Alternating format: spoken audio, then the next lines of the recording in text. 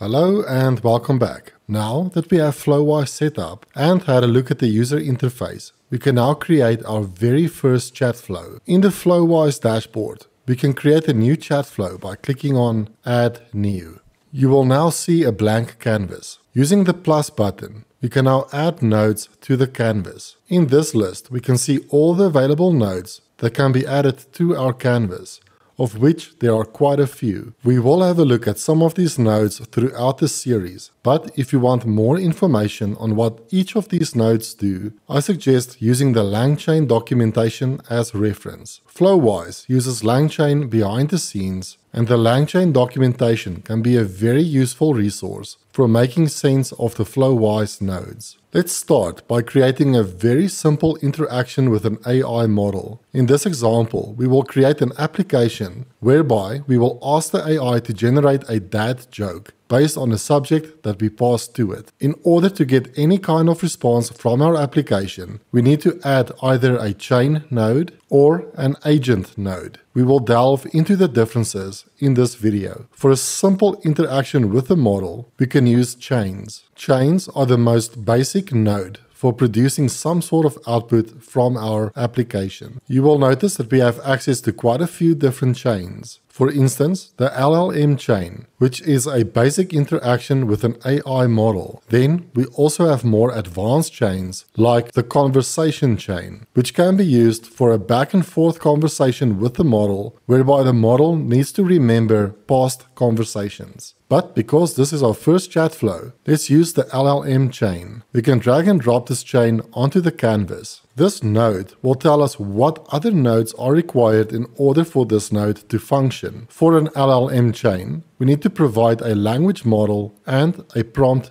template. Let's add a large language model to our project. So we can do that by clicking on this Add button. Then we can go to LLMs, and within LLM we have access to a few models, including OpenAI, Hugging Face, and the Cohere models. OpenAI is really easy to integrate, and since we've already generated our OpenAI API key in the previous video, we will continue to use OpenAI. Let's drag and drop the OpenAI node onto the canvas. We now need to add our OpenAI API key to this node, so we can paste our API key in this input box. Optionally, we can change the model that we'd like to use from this drop-down list, and we can also set the temperature of our model, 0 being factual and 1 being creative. So I will use a number in between, like 0.7. Under additional parameters, we can set other parameters like the maximum amount of tokens that we are willing to spend for each API call. We can now connect the OpenAI node to the chain by dragging a link from this node to the language model input in the chain. Now we need to add a prompt template. Prompt templates are used to capture the input from the user and then format the text in a way that will influence the AI's response. We can add a prompt template by clicking on Add. Then, under Prompts, we can select the prompt template node and drag that onto our canvas. We can now also connect this prompt template node to the LLM chain. In the prompt template, we can now provide a template string. For example, create a funny dad joke about weddings. We will leave the format prompt values box empty for now. So what this LLM chain node will do, it will take the input from the prompt template and then pass it to our OpenAI model. We can test this out by saving our chat flow. We can give it a name like dad jokes, and we can save this. We can then go ahead and test our application by clicking on the chat window. Then within the chat, we can type any text.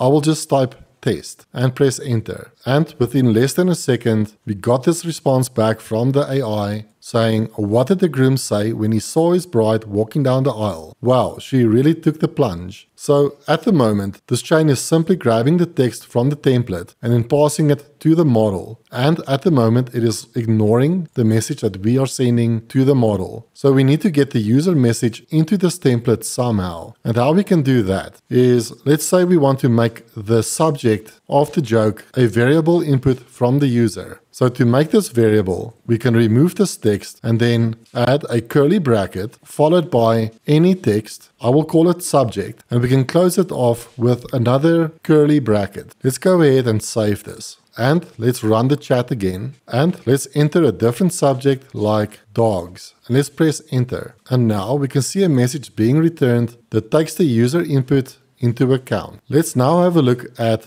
prompt values. Prompt values allows us to add additional variables to our template text. As an example, let's replace funny with a variable, and we'll call it joke type.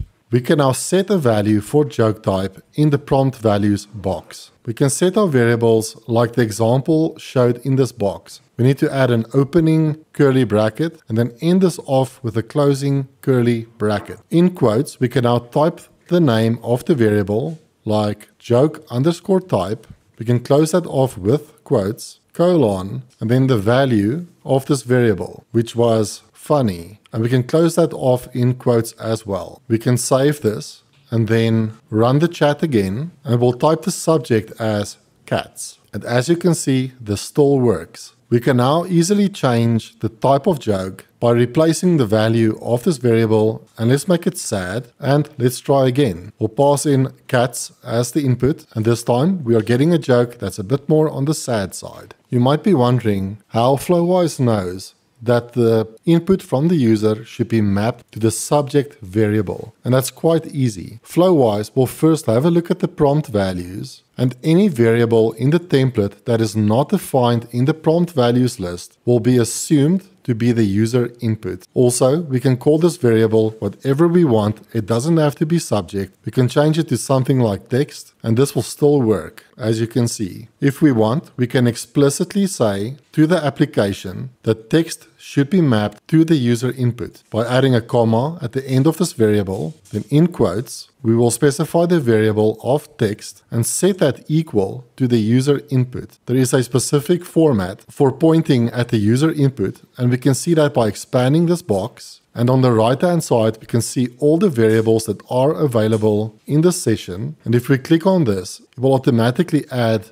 the user's input to the prompt values. And internally, Flowise is referring to the user input as question with double curly brackets. I will just remove this from here and then add it to the text variable. Also, very important is that this user input must also be wrapped in quotes. Let's save our chat flow and let's test it. I'll make the subject clowns. And as you can see, we are getting a response from the AI. These simple LLM chains is useful for scenarios where you need a simple once-off interaction with your model. For instance, asking it to generate jokes or generate titles for blogs or generate articles, etc. Let's move on to chat models. Let's go back to our dashboard. Let's create a new chat flow. Now, let's talk about chat models. Chat models are way more sophisticated than the standard LLM models, and they allow for additional features. Let's start by adding a chain to our project. And to demonstrate the basic functionality of a chat model, let's use a simple LLM chain for now. We can drag this onto the canvas, and for the language model, we will click on Add, but instead of using LLMs, we will look at chat models instead. Within chat models, we can grab the chat OpenAI node. For this node, we need to paste in the OpenAI API key. And under model name, you will now notice that we have access to different GPT models, including GPT 3.5 Turbo, which powers ChatGPT, as well as the newer and more sophisticated GPT-4. Let's leave this model on GPT 3.5 Turbo. And for the temperature, I will change it to 0.7. And we can connect this LLM to our chain. Then for the prompt, we can click on Add Node, and we can then open up prompts. But this time, instead of using the standard prompt template, I will now use the chat prompt template. And we can connect this to our chain. The chat prompt template looks very similar to the normal prompt template, but we now have access to a system message as well as the human message, which is effectively the text being passed from the chat. And as before, we can set prompt values as well. For the human message, I will simply call it text. You can call it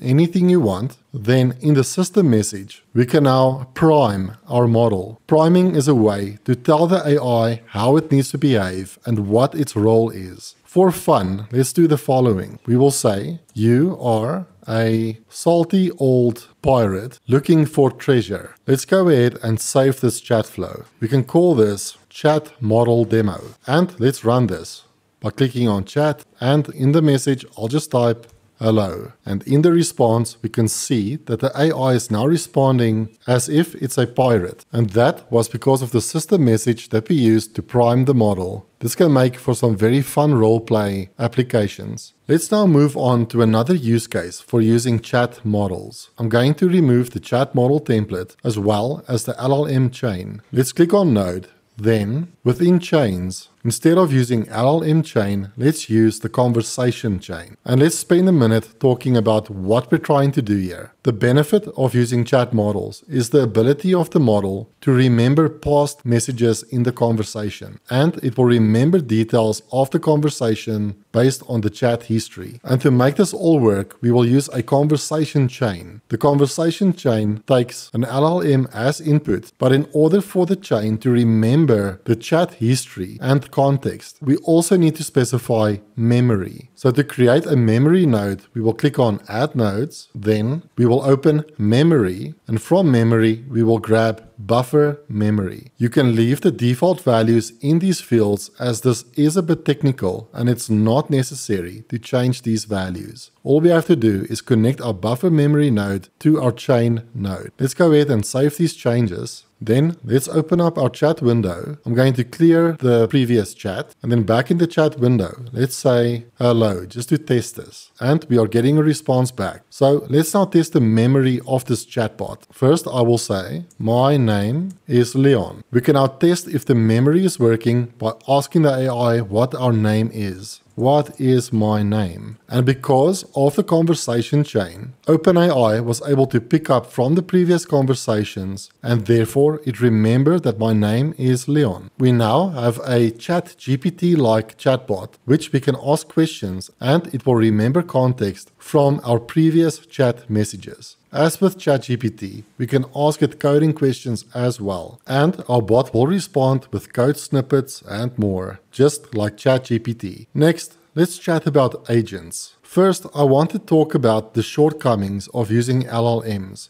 and what agents do to solve these issues. Large language models can only respond using the data that they were trained on. If you had to ask OpenAI about information that is recent, for instance, what is Flowise AI? We get a response saying that it doesn't know. This is because the GPT models were trained on data up to 2021. Additionally, the GPT models are notoriously bad at doing math.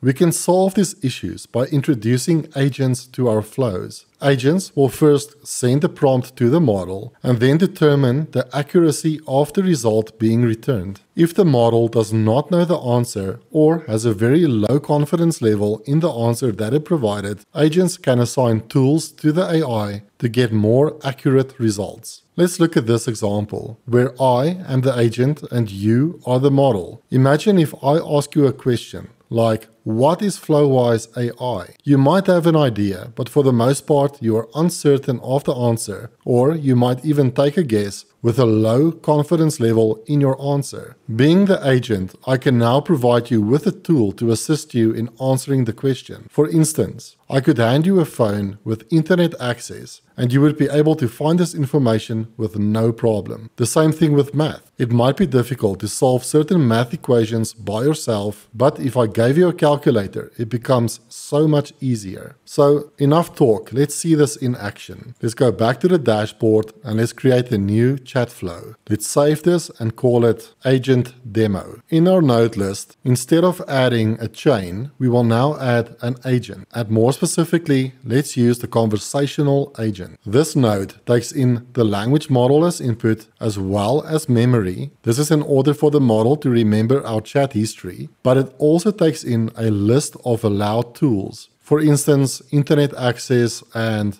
a calculator. Let's start off with adding our language model. So in nodes, go to chat models, and let's add the chat OpenAI node. Let's paste in our API key. We will leave the model as GPT 3.5 Turbo, and for the temperature, I will change it to 0.7. And let's connect this node to the agent. Let's also add buffer memory by clicking on nodes. Let's now add a memory node by clicking on add nodes. Then let's go down to memory and let's drag in the buffer memory node. And let's connect our buffer memory node to our agent. And now we can assign a list of tools that should be made available to our agent. We can do this by clicking on add node. Then within this list, go down to tools. And from tools, we can see a list of all the available tools supported by LangChain and Flowise. In our example, we want access to the calculator tool as well as SERP API. SERP API will give our model access to Google search. So let's first add the SERP API node to our canvas, as well as the calculator node. I'll just grab calculator and drop it in as well. We can now connect these tools to our agent by dragging the node and connecting it to the allowed tools parameter. We can do the same thing for SERP API. We now have our model set up,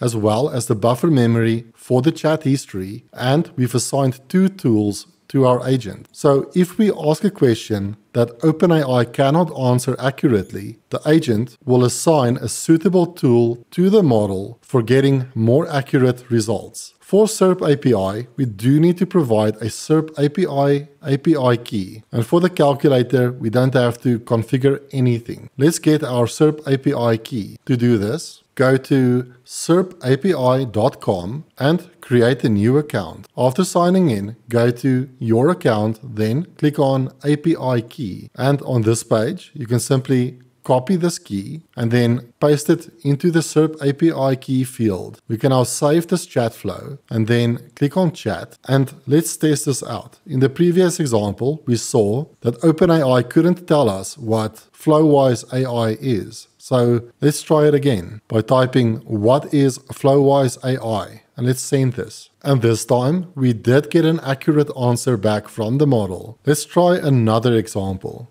And this time, this example will make use of our buffer memory. Let's clear this chat. Then let's type the following. Who is Olivia Wilde's boyfriend? Our application used SERP API to find the name of Olivia Wilde's boyfriend. Let's ask a follow-up question. How old is he? And in this message, we are not specifying Jason's name, but what we want to test is that OpenAI will assume that we are asking about Jason, since this is the name in the chat history. Let's send this. Let's rephrase the question a bit. Let's rephrase the question. What is his age? And this time, we did get Jason's age. This would not have been possible without giving our model access to the internet. Let's also try out the calculator. What is his age to the power of 0.23? And as you can see, the calculator was used to calculate this value. We have now had a look at how we can create simple LLM chatbots as well as ChatGPT-like chatbots that remember context, and it can access tools to perform advanced features. In the next video, we will have a look at how we can upload files like PDF documents and text files that contain information about our business. And then we can get our chatbot to answer questions contained in those documents. Also, if you want me to cover any topics on LangChain